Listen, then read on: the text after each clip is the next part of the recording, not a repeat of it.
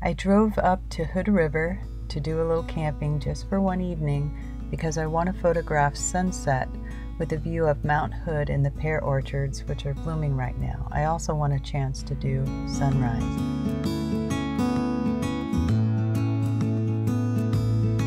Hey, it may not look good, but it was actually quite tasty.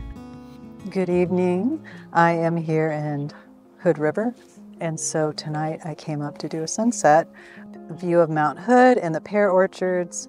Last year I was here and I missed the blossoms. They had already blown off the trees. It was beautiful. I got some beautiful pictures, but I really wanted to get them with the white blossoms, so I'm trying it again this year.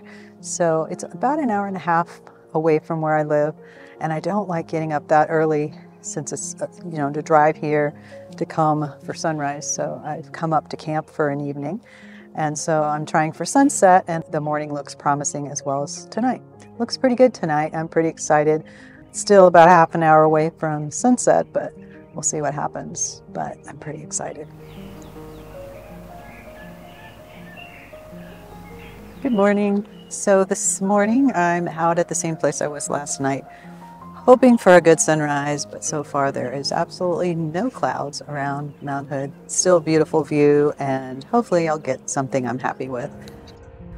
Just didn't work out. There was absolutely no beautiful light that shone on Mount Hood or around it. The clouds kind of disappeared.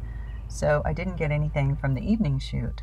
But the morning was a surprise, as some soft, wispy clouds did show up around Mount Hood and made for some really pretty light.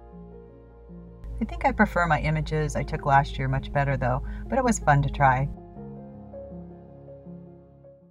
Thanks for watching this video, and if you have a moment, give me a thumbs up and consider subscribing. And I will see you on the next video.